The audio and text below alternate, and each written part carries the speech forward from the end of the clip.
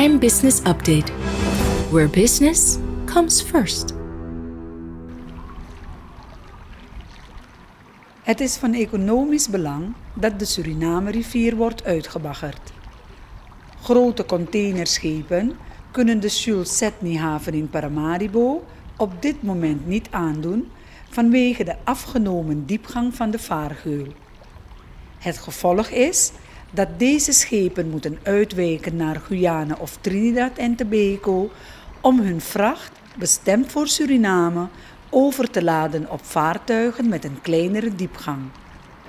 Dit brengt extra kosten met zich mee en die worden verwerkt in de kostprijs van geïmporteerde goederen.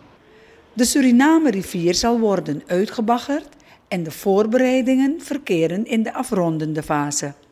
We're here this evening to talk about the Suriname River Dredging Project. Het visserscollectief werd hierover geïnformeerd door de maritieme autoriteit Suriname MAS, bijgestaan door 2 externe consultants. So for those bigger ships, it's obviously time consuming. They have to come here, they have to anchor, they have to wait for the tides. That's not very efficient, it is inefficient. So it means that the larger ships come here, but because of their draft, they cannot be fully loaded.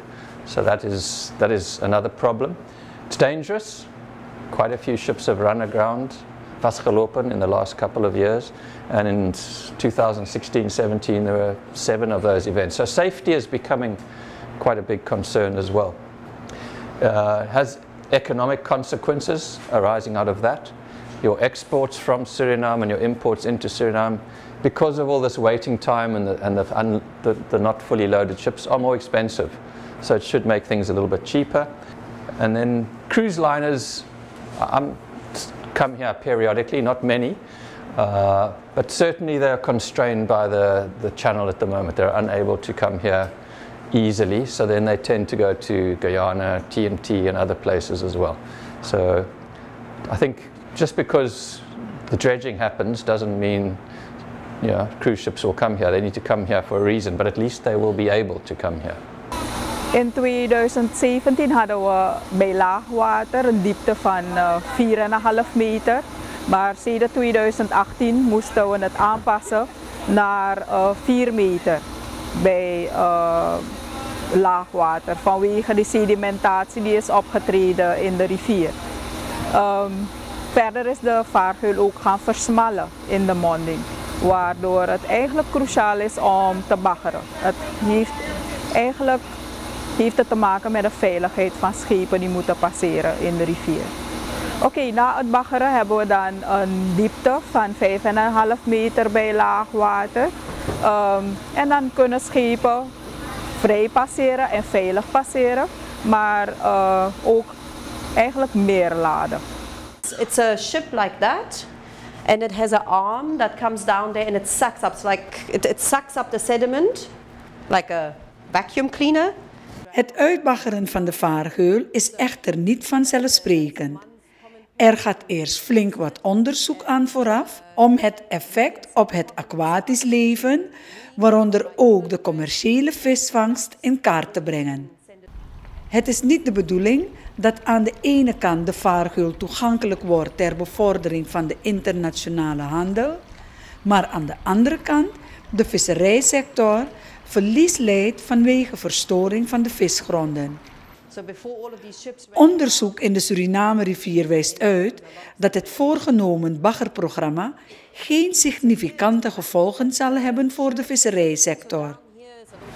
There are a few measures that will reduce the impact on fish. So in general that was not considered to be a big problem in the original ISHA.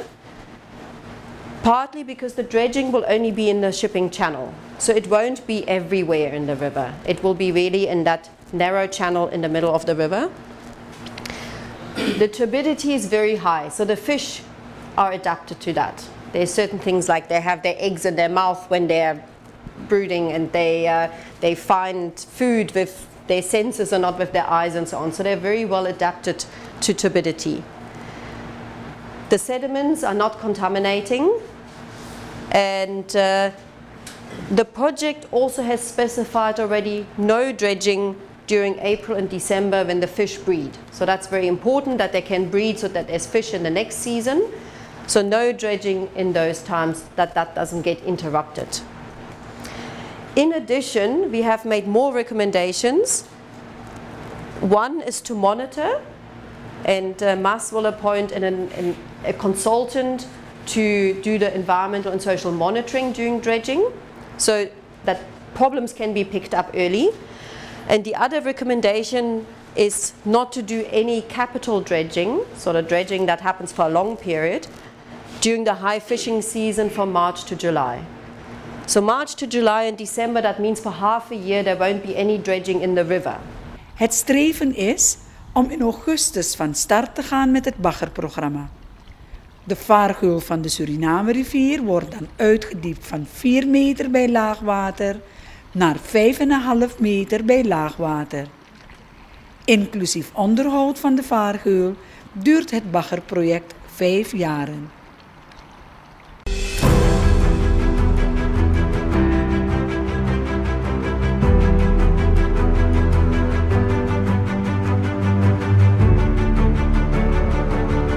Dime Business Update, where business comes first.